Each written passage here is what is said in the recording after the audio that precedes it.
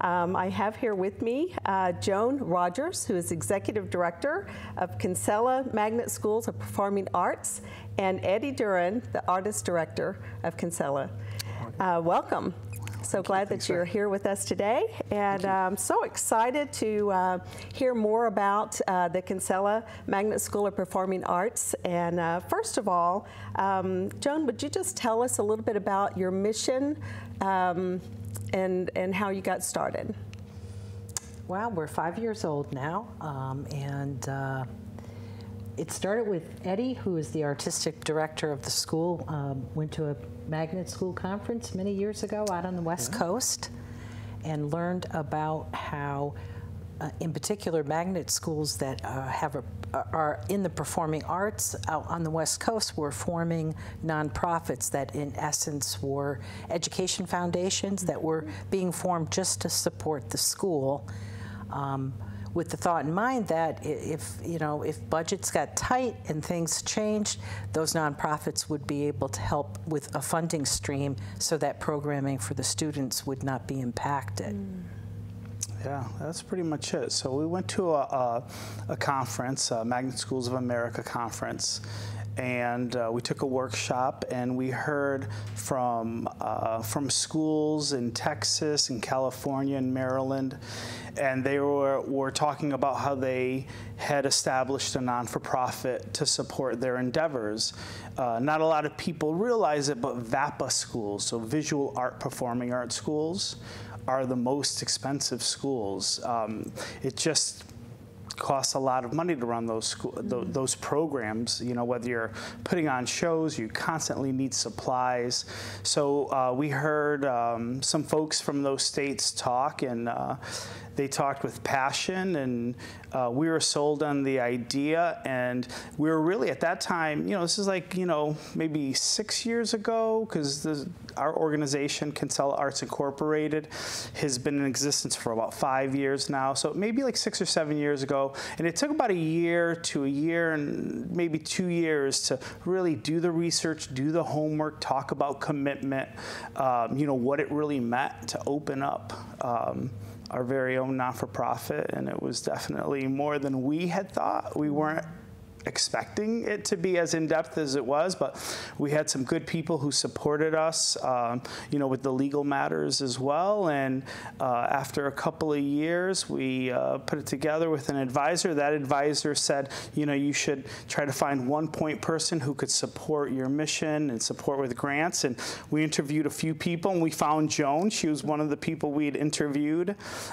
which was a special point, because we were talking about, who's going to be kind of our point person out in the community, not in the school, but our non-for-profit point person, and it had to be somebody who, was passionate about kids and about arts. And, Joan kind of had that on her resume, and when she spoke about it, we were like, she's the one. So, the community, she was really our first community person. And from that point, just reaching out, and we, it kind of as grassroots as you can get, really one board member at a time, having them get to know us, and the board started to grow, and, we started to talk about, where was the need, specifically, because in a school there's so much need, right? And so where was the need? And yeah, it's been great. It's been great. It's 5 years. And we just had our second kind of major fundraising event. We had a wine tasting and a beer tasting, and we had a good crowd that came out. It was great. So it's all the synergy's starting to come together. That was about 7 years ago. That's how it all started. That's great. That's wonderful. And we talked a little bit earlier about going from a neighborhood school to a magnet school. Can you tell me a little bit more about that? So, this is, Kinsella Magnet School of Performing Arts is like the little engine that could. Identified, during a time when, really Hartford schools generally was really being investigated in terms of, Dr. Adamowski, the superintendent at that time, was really talking about redefining the schools and every school having their autonomy and every school being able to identify, where they want to go and in the direction that they want to go in. And so, you had a family at Kinsella, a neighborhood school. You had a group of teachers there, and it had been a arts magnet school for a couple of years. So it went from a neighborhood school to an arts magnet school, and then the third year we became a performing arts magnet school. And that's kind of when everything started to change. Our physical education is dance. So we are able to satisfy that standard through dance. We introduced drama as a core component. So most schools you might have, art, music, and PE, right? So we have, musical theater, drama, vocal performance, instrumental, stagecraft, production, digital theater now, and really creating a program that is so appealing that students from all over Hartford and from all over want to come. And once those components started to happen, and those became opportunities for students, really exciting opportunities where we train students and feature over 100 shows a year. I know that sounds crazy, but we produce close to 20 productions every year, and each production gets anywhere from 4 to 8 runs, and when all that goes on stage, it comes out to about 100 shows, more than 100 shows, and it's absolutely incredible. But that's how that's how I think the important thing to note, though, is before it became a magnet school, when it was a Hartford neighborhood school, the students weren't thriving. They were scoring in state tests in the 30th percentile, only in the 30th percentile, and then after becoming a magnet school, within just a handful of years, it was up until what, the 80th percentile? Yeah, we reached up to 82.9.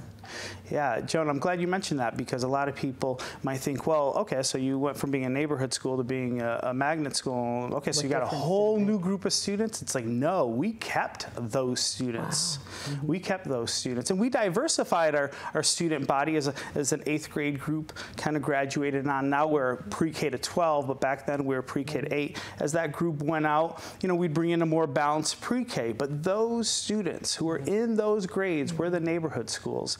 And that year alone, we scored above 13 points on the Connecticut Mastery Test. The year before that, it had been 0.2, and the year before that, it had been 0.9. Suddenly, this performing arts magnet school started to thrive, and you could see it academically and the scores. And the scores. Well, and I think to note also is there's so much documentation and evidence that speaks to student engagement and parent engagement and the impact of that on student achievement. And like Eddie said earlier, when parents can come in and see their kids, whether it's a music concert that they're playing, like the strings concert, or it's a musical theater production, it gets them more engaged in the school because they're seeing these things that their kids are doing, and they're loving it. And for the kids, I've worked with education systems in Connecticut before I worked with Kinsella. There's an energy in that school. Those kids, I mean, you're not seeing behavior problems very much because they want to be there. They're very invested in their own education because they're engaged in it. And I think that's why the scores went up as quickly as they did, because the students are fully engaged in their education. And I'm in the school a lot. I don't, it's just an energy that I've not felt in other schools. So I think when Eddie went out to that conference 7 years ago and was able to forecast what the future could have been, he was absolutely right, because right now, as we all know, in the state of Connecticut, we're still without a budget, and we're a Hartford school, which means that we're a Hartford Magnet School, which means that our primary funding comes through the City of Hartford, the Hartford Board of Education, And that is not in a good place right now either, with Hartford having recently considered bankruptcy. So it's kind of a double whammy to be a Hartford school in Connecticut right now. But by having this nonprofit, we're certainly not funding teacher salaries. I won't go that far to say we're doing that, no. And that's not our mission. But we are keeping certain programming for the students intact that might not be so in this economic reality that we're living in. So in our Hallmark program that Kinsella Arts Incorporated has brought to the school, and we're in our 5th year of running it, is what we call the Family Literacy Workshops, and they're geared at students in kindergarten through grade 2. We host 6 evenings a year from fall through spring. One night we do kindergarten and 1st grade, and the next night we do 2nd and 3rd, the groupings together, those 2 grades. And it is literally a program that has made such a difference in helping parents know how to teach their kids reading strategies. Because one thing about our school is many of the parents, because 50% of our student population are Hartford kids, many of our parents have not been to college. So they, they don't necessarily even know how to teach their children to read. And there's so much evidence that speaks to reading, 20 or 30 minutes a night at least with your kids, and how that correlates to greater school success. And there's also correlation between students that don't read on grade level by the end of 3rd grade. There's, projecting that out into the future, there's a high correlation with incarceration. So it behooves us all to make sure that our children can read, that they're literate. And this program, the kids don't leave school. We provide after-school care, so the parents don't have to worry about meeting a bus, or because our kids come from 49 different zip codes, so the parents don't have to worry about going home to get their kids to come back to Hartford. The kids stay at school. We have an after-school program. We provide them a snack. When the parents come from work, we provide dinner.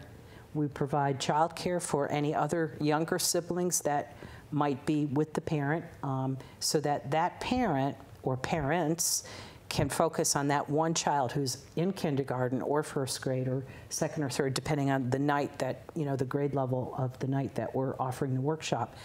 And they learn strategies to engage their child in a book and in reading. And that has had a huge impact. Yeah, and just think about that. So,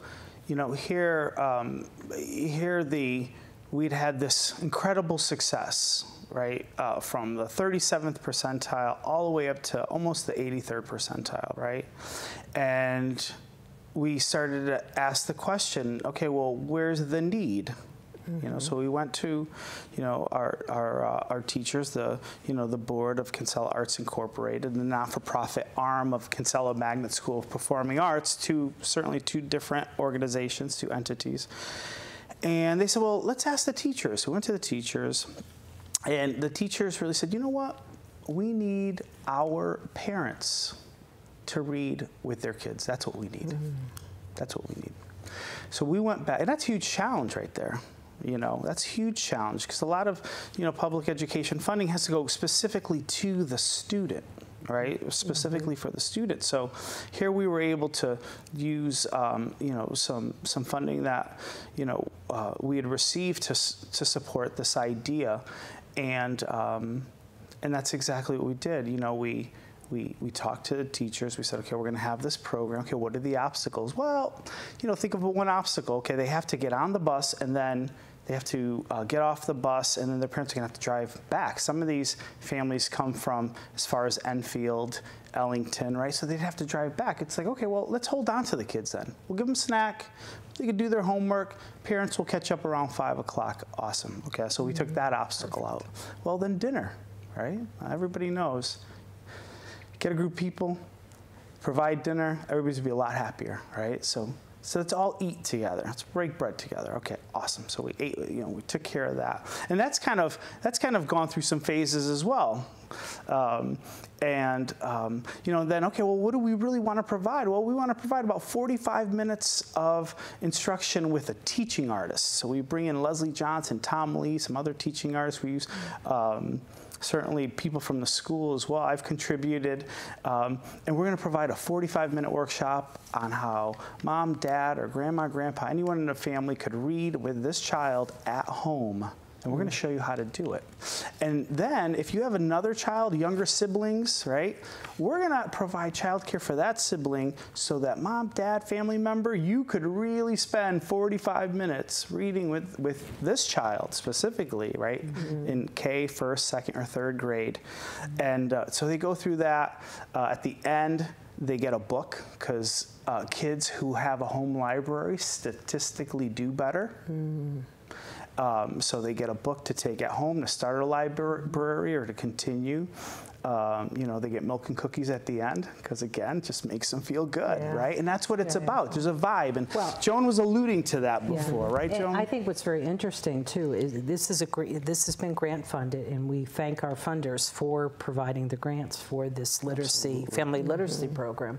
And part of that is that I put together a parent evaluation and a teacher evaluation, too, of the program. But the parent evaluation has been very revealing.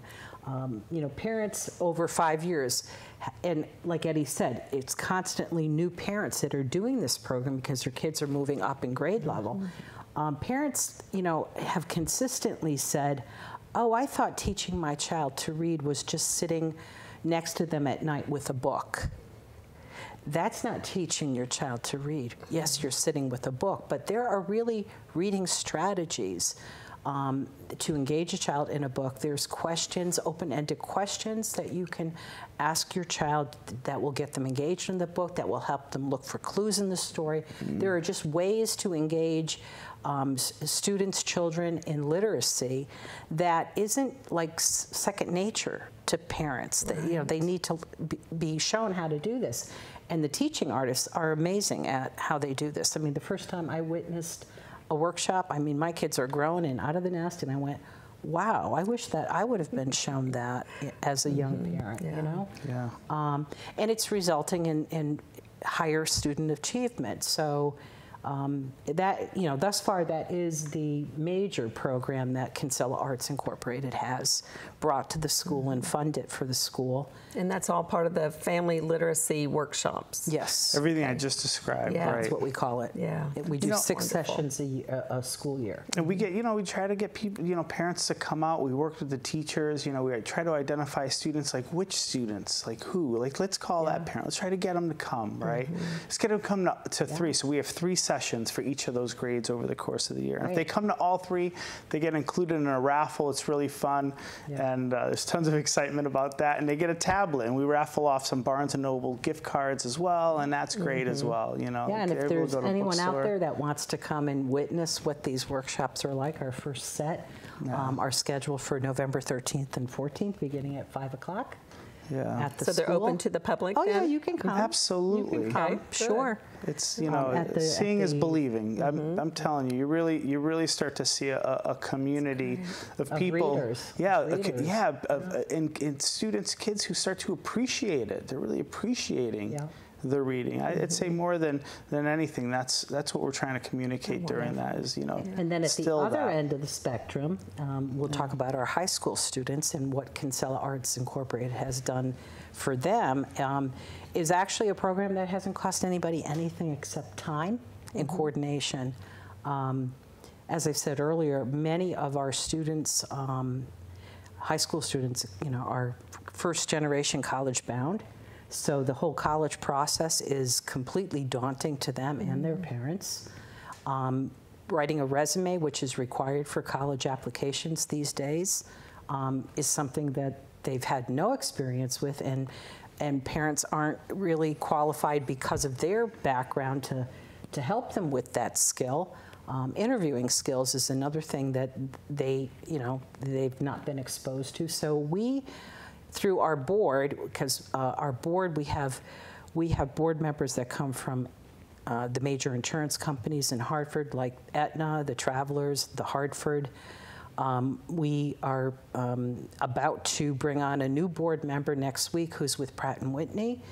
All of these board members that are of the Greater Hartford community, they serve as mentors at the high school, and we do like 2 days of resume writing, where they sit with 1 or 2 students, and we have different paperwork we put together ahead of time that shows the things that should be in a resume. But to just hand a document to a student and expect them to understand what you're looking for is very different than having a mentor work with you, like for a school period of time, which is what, about 45 minutes? That's about right. And then give them homework, like, now go home and refine this, and I'll see you next week. And it's not their teacher. And for a lot of kids, just to feel that investment in them from somebody they don't even know, that's from the Greater Hartford region, and then that same mentor comes back and does interviewing with them, teaches them good interviewing skills, talks to them about dressing for success. So that's what we're doing at the high school end. And we have a dream or a desire to for what we want to do for students in grades 4 through 8th, and it's about math or numeracy. We're trying to put that program together to help the students and their parents, because many parents now feel that they can't support their student beyond 4th grade in math. That math has become so complex. Right. That is true. That is so true. Right. So we kind of really want to is. offer the same kind of program in numeracy to support parents, so they in turn can support their student. So we're working on. That's our next step, I think. Our next step. Like 4th to 8th grade, might be 3rd to 8th, depending. We might get a little overlap there, but it's such an important piece for us, not only to serve that population, because we're obviously serving the lower grades, 3rd grade down in the high school, but with the math to support those teachers with those concepts and those new strategies of instruction. And we already have the model, so pretty much following the same model we have for family literacy night, but we'd call it family numeracy night.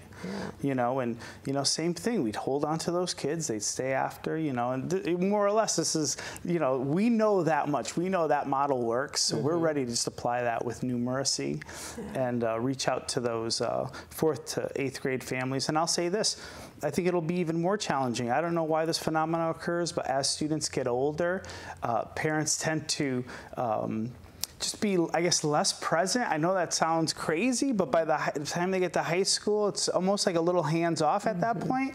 But we really want to engage those 6th, 7th, and 8th grade parents and bring them into the school and get that dialogue going, get that conversation going.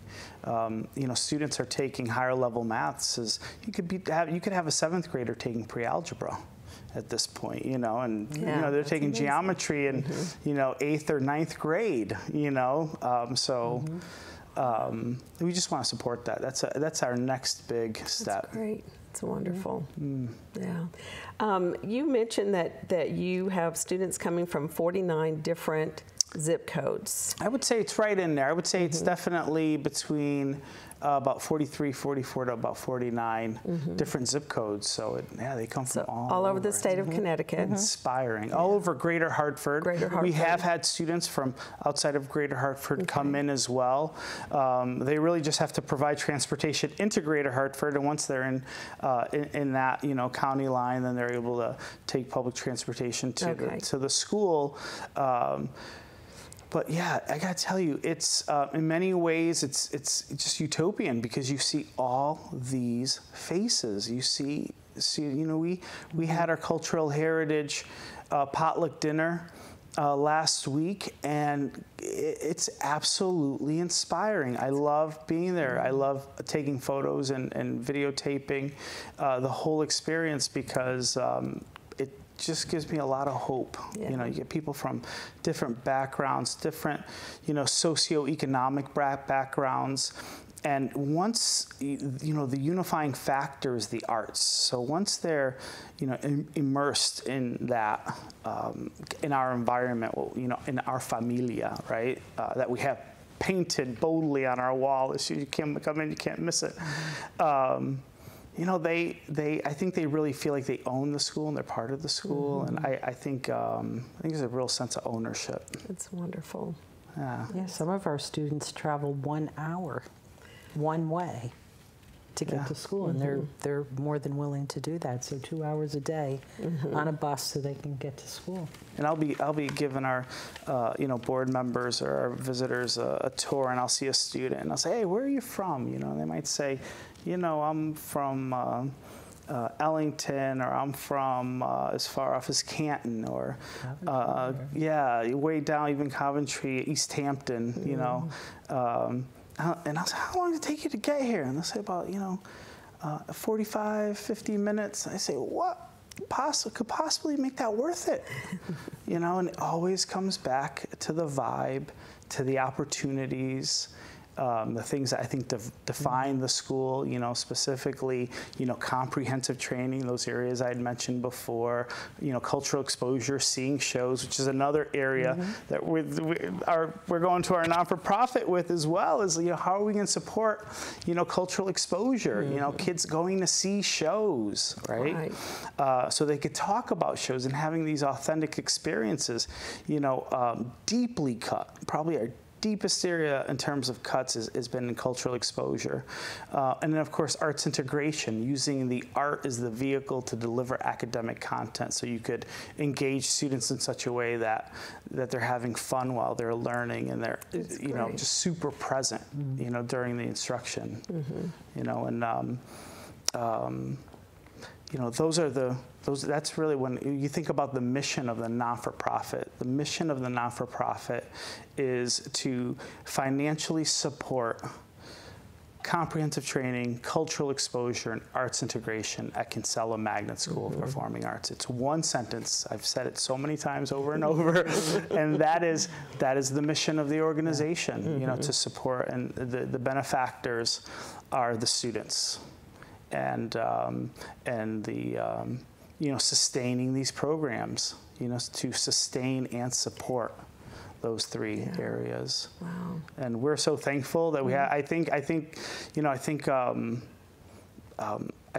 more schools should do it in terms of, you know, really taking control of their.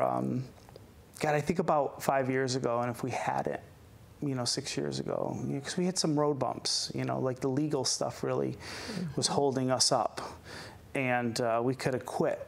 And I think we didn't because we had, at that time, there were a lot of parents on the board. Believe it or not, our board is mostly made of community members who don't even have kids in our school. And they're, you know, they're But that wasn't always the case. That wasn't always the case, right? So, you know, it did start off with those families who started and supported. But I'm so glad we, you know, kept doing it, because here we are. Everybody knows the economic climate right now, you know, and you know, there's no way, at least right now, that Kinsella Arts Incorporated, because it is so grassroots, you know, we're still, you know, we're only in our 5th year, could kind of fill in all the holes from all the cuts. But there are things like the fact that we still have family literacy night. That certainly would have gone to the wayside, you know, and here it is. It's still there. We still got it going. We have our high school, college, and career support program, and so, yeah. It sounds like you have a great program, a great model that that other schools could take and learn from, and absolutely. And we welcome. I'll tell you this: we would welcome anybody to come to see any of the family literacy nights. That's at the core of the school's philosophy, and I think this organization as well is, you know, because everybody, you know, everybody benefits when we work together. That's so, you know, anybody could come to Kinsella Magnet School of Performing Arts. It's kind of an open door policy, and really have a tour, look around, or be part of our board. Do you want to share your website, your web address and phone number, so that any of our viewers? Yeah, absolutely. Definitely check us out on Facebook, Kinsella Magnet. We put all our photos and videos on there. We actually live stream our shows. and that's very exciting right now. Certainly go to our website, kinselamagnet.org, or you can follow us on Instagram and Twitter as well. That's the school. Arts. Now, and then I was going to say, do you want to tell them about this? You want me to tell them about the not-for-profit as well? Okay. So absolutely, because this is the thing, is these two organizations work together. So check out KinselaArtsInc.org, and you could also check us out on Facebook too. So we also have pictures of the programs there on our Facebook page. So check it out. Wonderful. Thank you, Joan and Eddie, for joining us today. And thank you so much for having us. Thank you. Yeah, thank you. I have with me today Nora Duncan, who is the State Director for AARP. Well, let me start with telling of just AARP in general, because I think sometimes we have there's a misperception about what we do. You know, people think we sell insurance, for instance, and we don't sell insurance, but we do. We have products and lines of business that we work with on our for-profit side. Here in Connecticut, we are a nonprofit. We're a nonpartisan, nonprofit social mission organization with a membership. Okay. Which sounds like a mouthful, but it actually makes sense. And as we go through, you'll probably see how it works. We have about 610,000 members in Connecticut and about 38 million nationwide.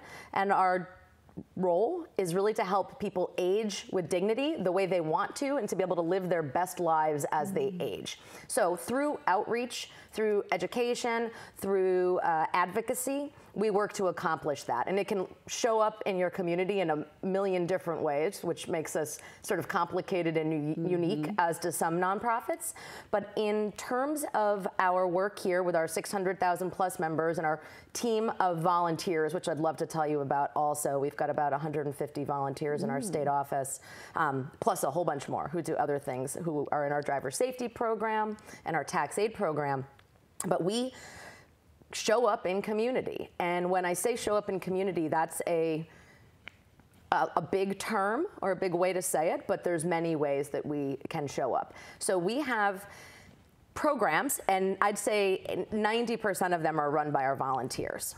So if you called me and said, I have a women's group who'd like to talk about preventing frauds and scams in their community for themselves and their loved ones, would you come in and do a presentation? I would say, absolutely. I have a team of trained volunteers in AARP's Fraud Watch Network who can come out and present what we usually call the con artist's playbook, which is a way for us to educate folks about what to be on the lookout for. You know, we all think we're super smart and we're not going to fall for something, but yet over and over and over again, we see people fall for things because they get put in the right emotional position to fall, and that's what a scam artist does, right? So a scam artist is there working 24 hours a day to get your money out of your hands. That's right. Where you're working 24 hours a day to do all the things you do, right? Which none of which are probably trying to lie, cheat, and steal. So you don't think, you're not on the lookout all the time. But that's our one program we have. There are quite a few. So the fraud and scam prevention, we have program called Disrupt Aging, which is really a movement about looking at aging in a very different way, so that, and in both community groups, in academic settings, and in professional settings, but in businesses, with industry, with trade groups, we're really taking a look and saying, why do we treat aging so much differently than we treat anything else? Why is it okay? I always use this example. Why is it okay to say, to give you a birthday card on your 50th that looks like, that has a coffin on it, or some joke about gray hair and wrinkles, when we wouldn't do that with anything else? And there's actually some science behind how you think about aging is going to be indicative of how you age. So if there's positivity, there's a lot more positivity. Yeah. And the list goes on. We do outreach around, how to basically understand all the consumer protections around utilities and not pay more than you have to. We help people navigate the world of unpaid family caregiving.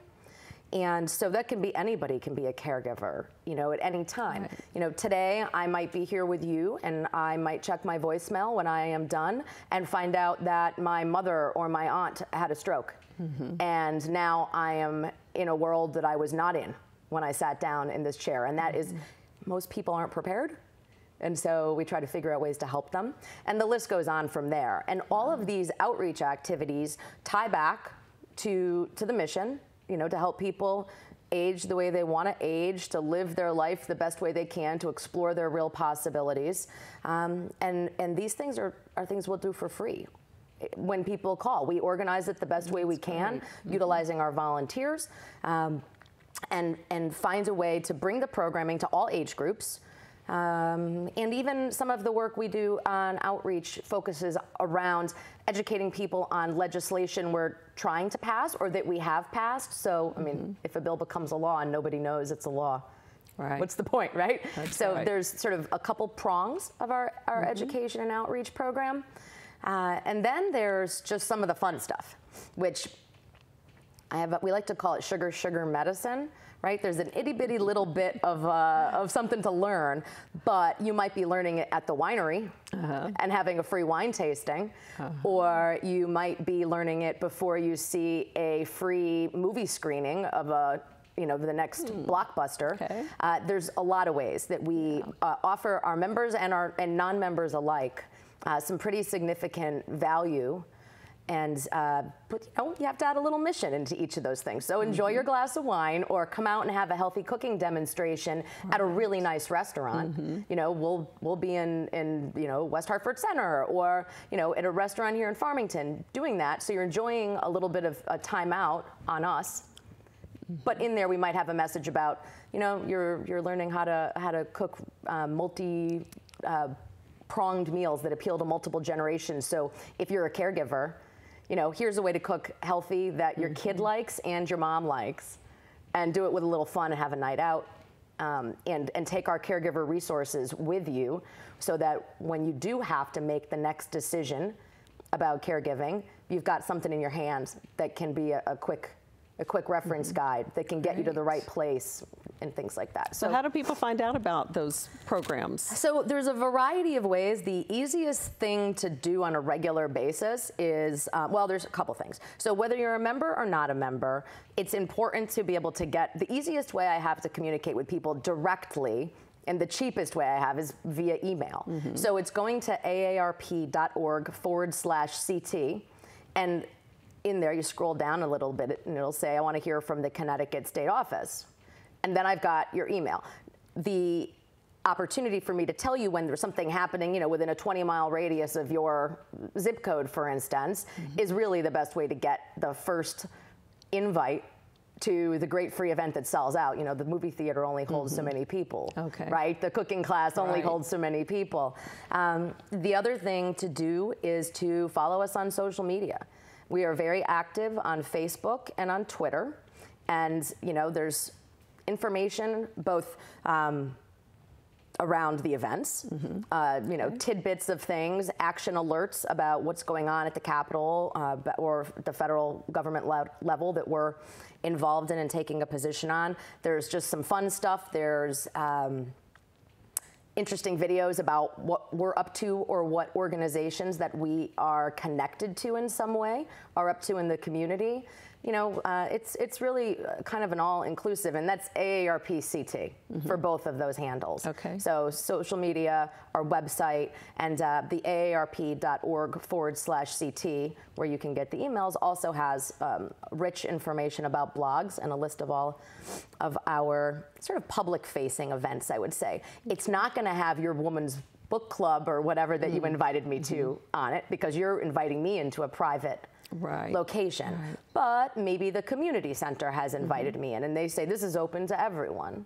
So that'll be there. Wonderful. And people can reach out to me directly if they are interested in inviting us in on one of the many topics. That is pretty easy. It's nduncan@aarp.org. nduncan@aarp.org, and I'll connect people to the right place, and we can see what we can do. And again, what we do for one, we do for all. We do not say that you have to be a member to go to any of these things. You're not going to get the postcard if you're not a member, Right. right? But you could get the email.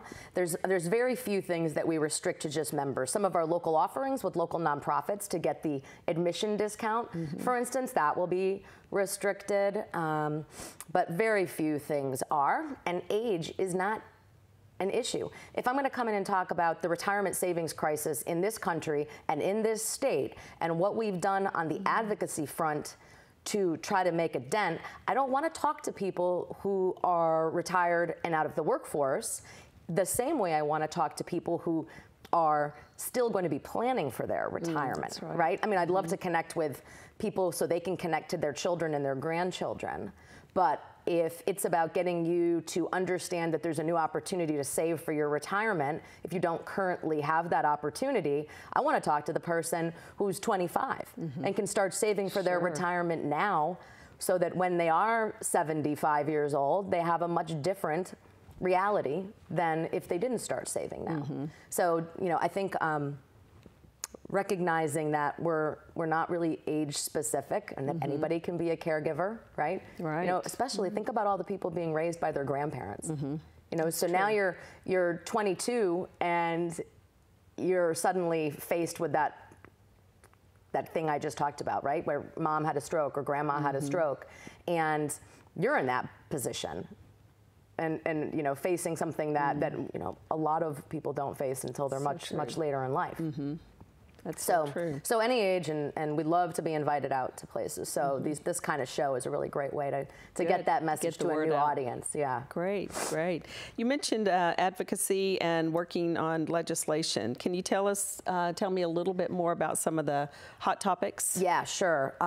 Well, this year's legislative session went on agonizingly long. Because we did not get a budget until the very, well, if you talk about when the governor signed it, the very beginning, end of October, beginning of November. But we have some buckets of topics that we work in here in Connecticut. They'll fall around the areas of that unpaid family caregiver I talked about, and programs that not only support the person who needs the care, but the caregiver as well. So for instance, the Alzheimer's Respite Program, that is a budget item. So we have, for quite some time, gone ahead and worked to try to make sure, well, in recent years, we've been working to mitigate cuts a lot more than we've been working on expansion. That's just the reality of the budget situation we have. But that's an example. That's a program that really isn't a lot of money, but that people can sign up for. So if they are caring for someone at home who has Alzheimer's, so in your home, you can get just that little bit of time where you can be sure that your loved one is being cared for, and you can go take care of what you need to take care of. So that can be as simple as, I really need a haircut, to it's not like I'm going away on a week's vacation respite. It's a couple of hours, a half day. Programs such as the Connecticut Home Care Program for Elders. That is a program where when you still have some liquid assets left, you're at a certain level of risk of going into a nursing home, you can come in and get some of those in-home supports at a rate that is a little bit more subsidized. And so that we prevent people going into a nursing home. So if it's getting to a point where the care that needed is so complicated that you need the extra help as the caregiver, and you don't feel like bankrupting someone today by sending them to a nursing home, and we don't want to pay 3 times as much for the care in an institutional setting versus a home setting, this program gets some of that support in the door for you. And again, that's been cut, you know, so many times over the years, and different levels of care have been reduced, and we were able to mitigate that so that the program can continue on.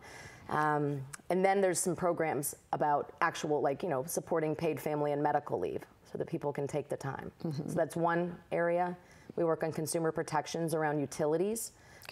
Because people who are low income, particularly seniors who are living on Social Security alone, for instance, they're paying a disproportionate share of their monthly income to utilities, upwards of 33% for some people. And that's just not feasible. And that's not a thing that we can we can live in. If you're pulling in, $20,000 a year and your heating bill is $500 a month, this is not an option. Right. There are some ways you can make cuts, but some of them create serious safety problems for people. And we don't want folks having to make those tough decisions. This sounds cliche, but people do make decisions about paying rent, paying utilities, getting medication, and getting food. Those are sort of the things that people can't avoid.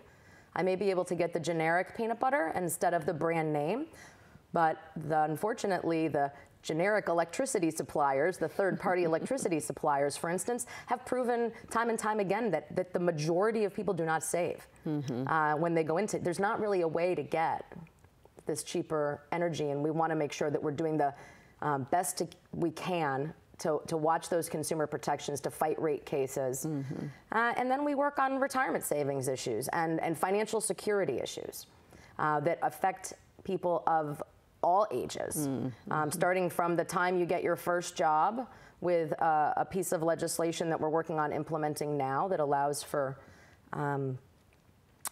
the 600 or so thousand people in Connecticut right now who are working but don't have access to workplace savings. So when I say that, I am lucky enough to have a retirement account that gets deducted right from my paycheck, right? Set it and forget it. And then I get to go look at my account. I say, what a good job I did. I watch the dollars grow. We hope that the dollars continue to grow. But 600,000 people don't have access to that set it and forget it. Right. And a lot of different studies from some pretty reputable places around the country have come up with the same conclusion. And that is that if you have that set it and forget it, you're 15 times more likely to save for your own retirement than if you don't. Right. And a lot of those 600,000 people are lower wage.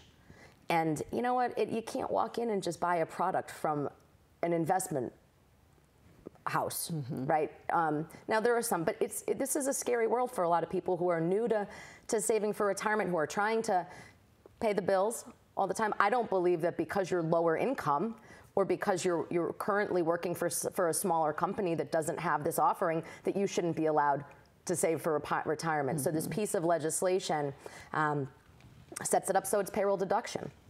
And it's set it and forget it, and we're working on implementation, but that's for people who are in the workforce, not for retirees, right? I want to make sure that people are learning about that when they're early on, so they can save as much as possible, and then we don't need as many programs like the home care program for elders. We don't need as many people on Medicaid. We don't need people having to apply for utilities, help paying their utility bills if they have the dollars that they've saved on their own, right, over time. And so we're trying to make sure that there are these opportunities. It's not going to fix anything for the current generation of retirees, but what if we can help start fixing it for the next generation, and the generation after that? And maybe we're looking at a whole different world where it's, there's really very few people have pensions anymore. We know that, right? But the different stools, or the legs of the stool that everyone always talks about, more people have that I saved independently leg. Right, right. One of the things that I was thinking about when you talked about the respite for like Alzheimer's, for example, is that for members only? Oh no, that's a state program. That's a state program. That's anybody who qualifies for the program. All right. Yeah, that has nothing. That's a Connecticut program. It's not an AARP program. We advocate for that program in the state budget, along with other allies in that world. Okay. So good. Every line item usually has a lobbyist, and some of them are, that's one of our go-tos, because it really does prevent that higher level of care from being needed. If your caregiver burns out and can't keep you at home, what happens? That's right. You end up in a level of care that is just so much more expensive, and that when you're lower income at that point, you use up your resources, and the dollars go to the nursing home, which is fine if it's needed, but if it's not, we don't flip people over to Medicaid as quickly. And the thing with like the Connecticut home care program for elders, when the estate settles later and the house is sold, or the money goes back. Yeah.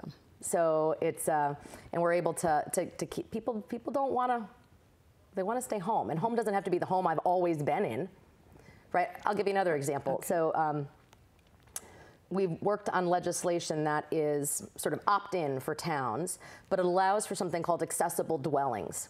It allows towns to take a stab at, and only 2 have so far because it's that new, but you get to not have the regular zoning you'd have for if you wanted to build an addition to the house. But there's temporary units you can bring in that are kind of like little pods that drop down. So if your loved one has to sell their house because they can't be there anymore, and maybe you can't fit them inside of your house, or you're trying to have that little bit of space that prevents the family meltdown from happening that we can all think about if we have to move in with our parents, or our parents have to move in with us, or vice versa. There's actually some statute that allows towns to work to allow these kind of little dwellings to be they're temporary structures, right? So we're not going to have to worry that we're going to build a frat house in somebody's backyard, right? But that's another opportunity for people to care for their loved ones in a way that makes sense for them. And I think Stonington was the most recent town to sort of tackle this.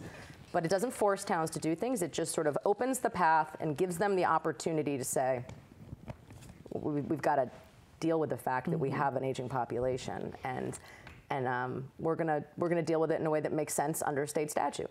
Are you seeing a lot more elderly people being able to stay at home? I'd like to say we're seeing a lot more, in that we have been able to mitigate some of these severe cuts.